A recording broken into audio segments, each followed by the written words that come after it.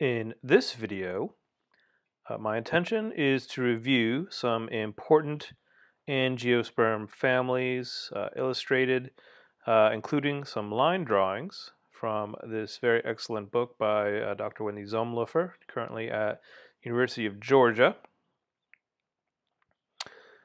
So the angiosperms, this is the largest phylum of plants, far, far, far and away the greatest number of species, over 250,000 described species, over 400 families, and in this video I'm just going to review 10 of the most important families, important in the sense that they are large, have a large number of species, and that they have a lot of familiar members for us because of different food items or fuel or food that we might feed a livestock, fodder.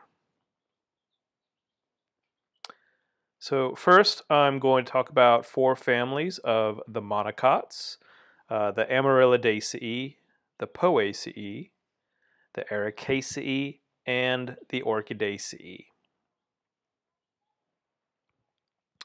So the Amaryllidaceae is the Amaryllis family. It includes bright, showy, ornamental flowers like these amaryllis flowers that you see here. Or here's another example. There are a number of different color morphs, different types of these bulb-type plants, as well as a very common plant growing around here in the southeastern U.S., daffodils, in the genus Narcissus, and other plants that you might grow from bulbs like hyacinth, also in the Amaryllidaceae. So how would you recognize that these are monocots? Well, look at the number of petals and sepals. Well, where are the petals? Here are the petals. They're actually all fused into this tube, and the thing that look like the petals are actually these sepals that are all kind of brightly colored, yellowish. But there are 1, 2, 3, 4, 5, 6 of them. In addition, if you look down underneath here, you'll see a bunch of these leaves. These leaves are kind of fleshy, but they also have that parallel leaf venation that is very typical in the monocots. Onions are also in the Amaryllidaceae. They are Allium cepa, and you can see here this is a cluster of flowers at the head of an onion plant that grows above the ground. The onion itself is the bulb that grows below ground. Here's a section through one here that you might recognize as a red onion. Garlic is also in the Amaryllidaceae, same genus as onions, as are leeks and shallots and green onions, and a lot of those very pungent smelling vegetables that we use to season many of our foods. The Poaceae is the grass family. And you may not think of the Poaceae as being a flowering plant because the flowers typically don't look very colorful or ornate, and that is because they don't have petals. All of the grasses are wind pollinated, and wind pollinated flowers don't have brightly colored petals because the purpose of the petals is to attract a pollinator.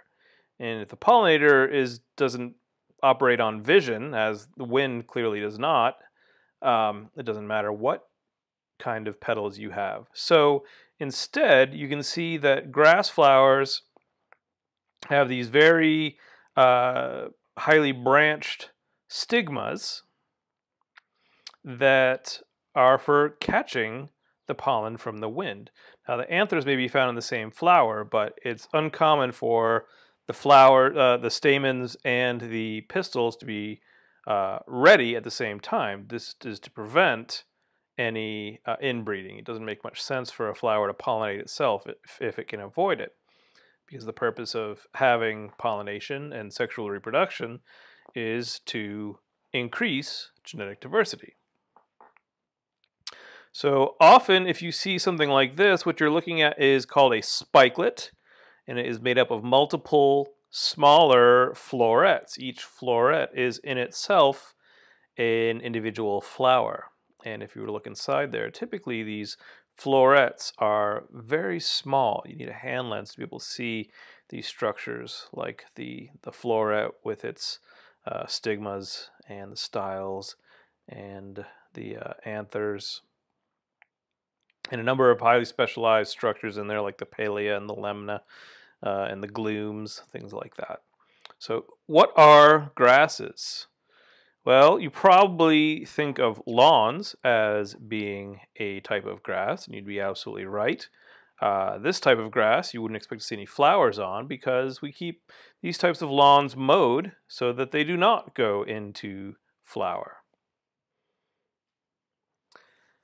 Sometimes we let the grass grow longer so that we can use it for hay to feed animal like cattle and horses and other ruminants. Wheat and all other grains are in the grass family as well. There are many species of plants in the genus Triticum that we get different types of wheat, whether it's semolina wheat for producing pasta, or durum wheat for typically for baking bread, all in the genus Triticum. And wheat is an important plant, not just for providing nourishment, but also for inspiration to artists such as Vincent van Gogh, who painted these wheat fields in France. As I said, all of our grains, including corn and rice and barley and oats, are in the grass family.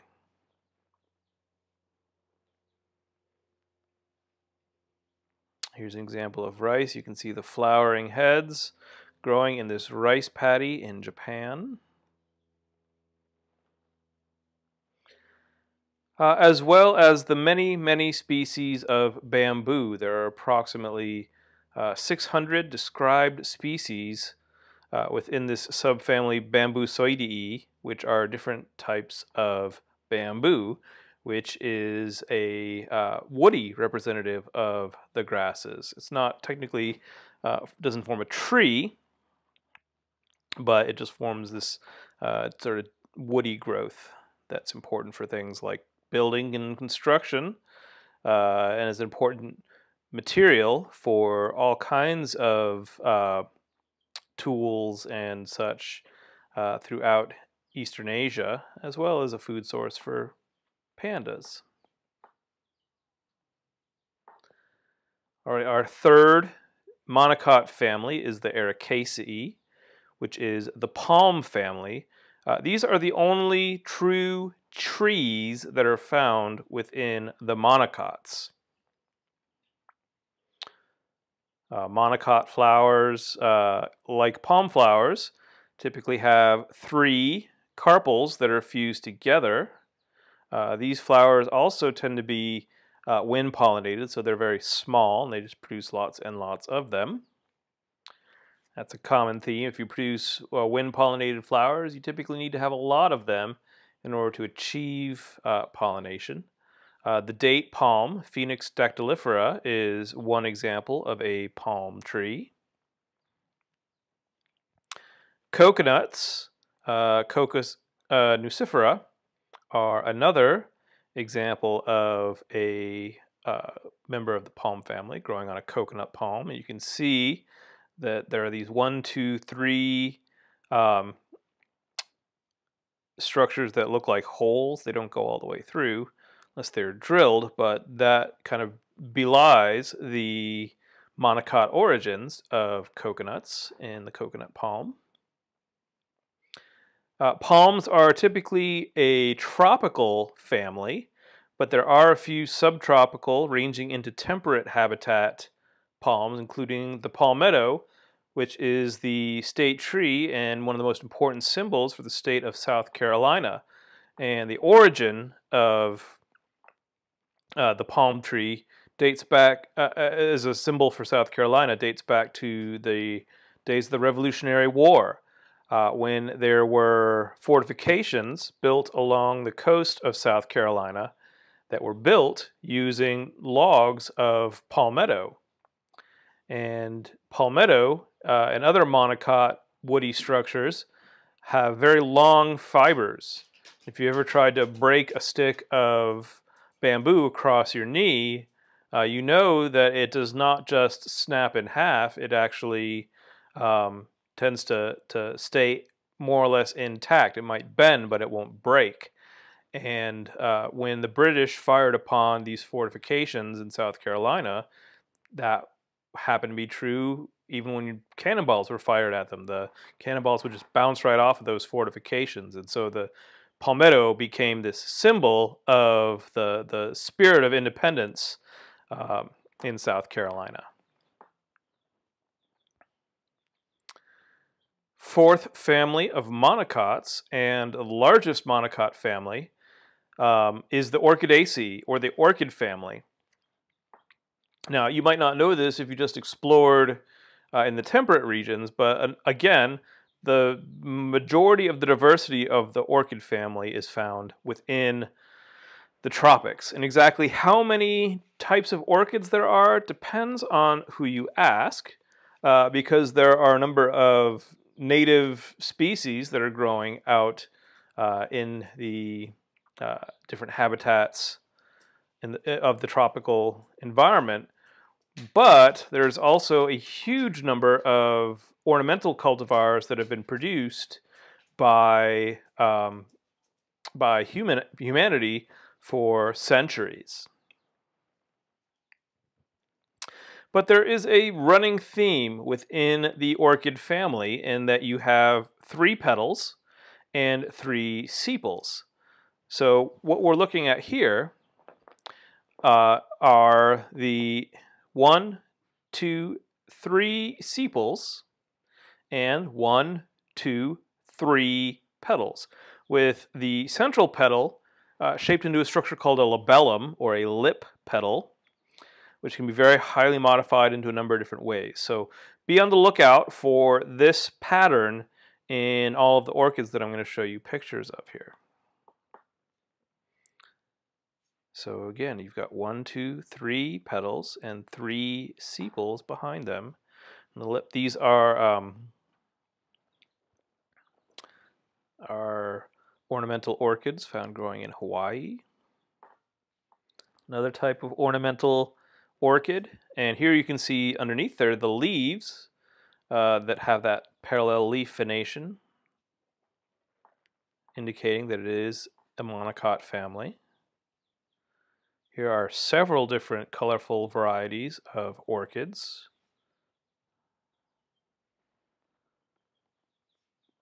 Again, we've got 1, 2, 3 petals with that ornamental bilaterally symmetric lip petal in the middle, but with 3 sepals behind it. These are Paphiopedilums, which are another type of very ornate orchid. And the lip is forms this pouch. Another type of orchid. In this case, the lip petals are on top because the flowers are twisted up like that, so that they appear to be on top rather than on the bottom. But all orchid flowers are at least a little bit to very, very strongly bilaterally symmetrical, not radially symmetrical. Here's an example of a vanda. You can see a fairly small lip petal.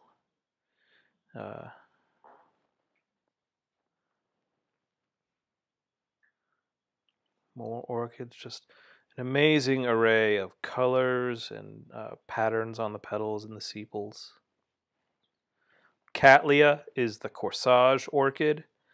And there's only one orchid in the entire orchid family that is considered to be an edible, and that is the vanilla plant is actually in the Orchidaceae. It is the one edible orchid. Its extract used to season confections.